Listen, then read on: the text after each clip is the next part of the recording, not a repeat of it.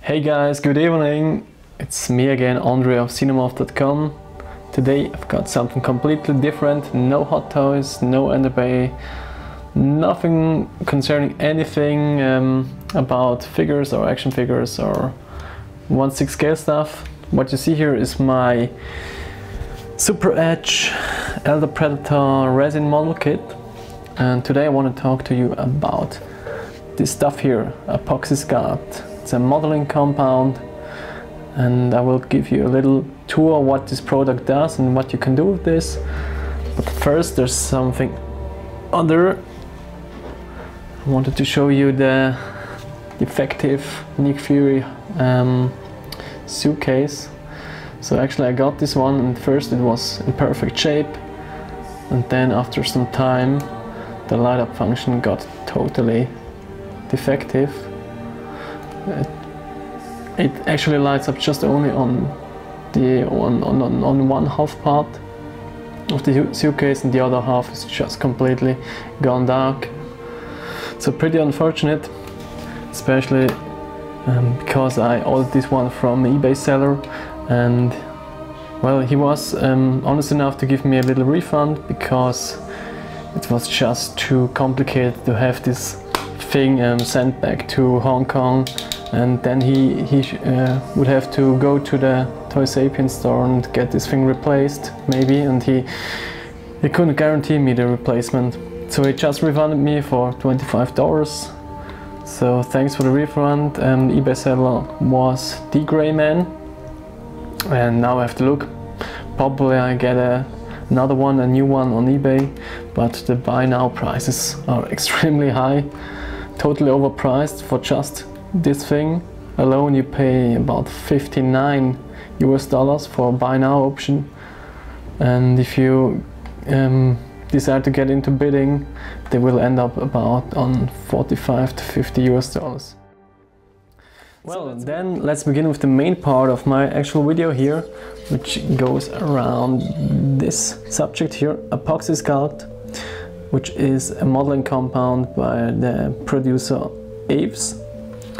And the main problem I have with my Elder Predator by Super Edge is the mandible in the upper right corner.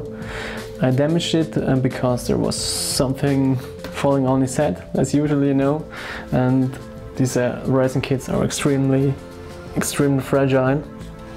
So I needed a solution to get this mandible fixed. After some googling I found this Apoxie Sculpt, which was highly praised inside collectors and modelers circles, and on eBay I got to this store, the history store, which has quite a good deal on this. For the actual product I paid, I think, $10, and for shipping another 10 to Switzerland. So it was quite fair, since you don't get this Apoxie Sculpt that cheap here in Europe. There are 4 steps listed. I will show you them directly on the product itself. So first off, you start with step 1. You got 2 halves, half A and half B. Both parts you have to mix together on equal parts. So you need 50% here, 50% here, and you just have to take out a little bit and mix them together.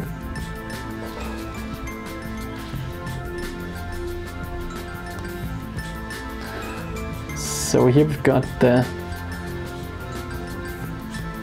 black one, which is actually a gray stuff, and the translucent plastic has actually the black stuff in it. So you just take a little bit from the other stuff,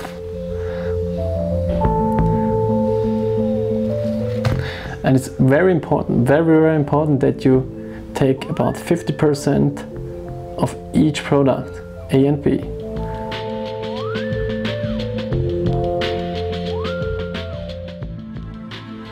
Then you just knead these two halves together to form a unified mass.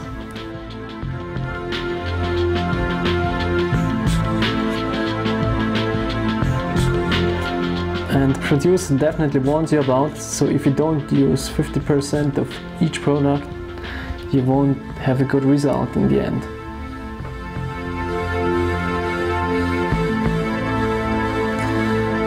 So after that you get the fully workable product, and you have about 2 to 3 hours working time to spend customizing this little mass here. And over time it dries, it continues to dry. You can use some water to make it a bit more easy and open for customizing if it hardens too fast.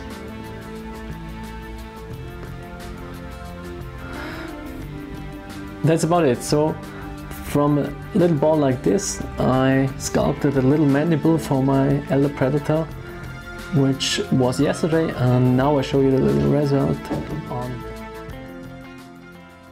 Okay, here we go, the bad boy elder predator. It's probably one of my most valuable model kits I have. This awesome paint job of a German pro painter, and as you see, there are these 4 mandibles, and the upper right I customized with Apoxie Sculpt. I think it looks quite okay now, and of course the next step would be to paint this mandible up. Probably I should have ordered the natural or white colored Apoxie Sculpt, but probably it will work also with the black one. And of course you can do some grinding, carving and sanding after the 24-hour cure time, and in the end the product should be fully waterproofed after 24 hours. So hopefully, wish me luck on painting this little mandible, but I think I should do the job since there are not so many different color variations. Oh, and then there was another thing. I actually had another predator accident recently.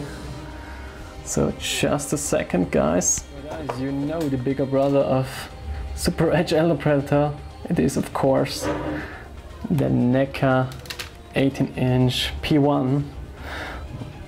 Also, he took a fall from a shelf, and unfortunately NECA didn't use a glue that good on the mandibles, and somehow it just fell off, and I have no idea where it landed.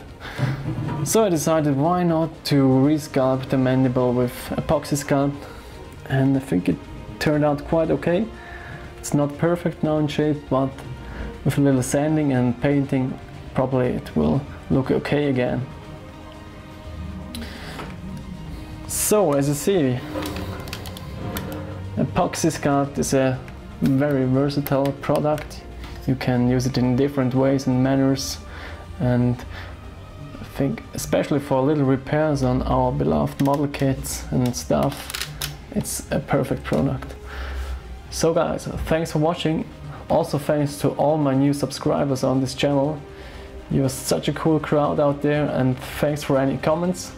And especially I greet Nanny D from Switzerland.